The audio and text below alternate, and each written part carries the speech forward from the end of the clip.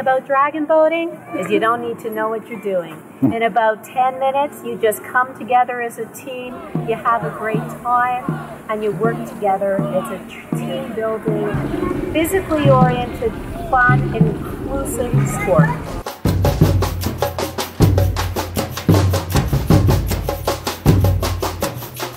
It's the first time in Israel. That was part of our goal, is to bring the sport, to introduce the sport to Israel.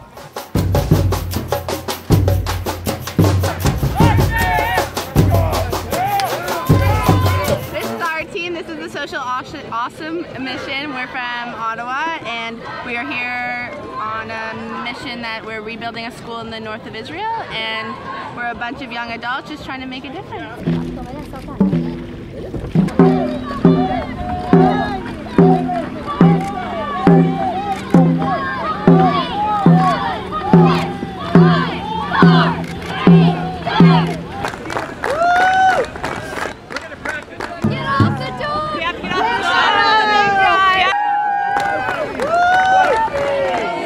You just won.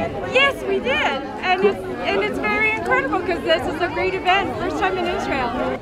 We were really excited to come, and actually we were helping out quite a bit, doing a lot of steering, so it's been very exciting for us. Yeah. I mean, it was a fantastic experience to meet all these Israeli paddlers, and they're out there for the first time, and they're excited and they're happy, and they're just out there doing it, you know. And we've got people from all over the world coming here to take part in this celebration, and the first Israeli Dragon Boat Festival. It's just fantastic.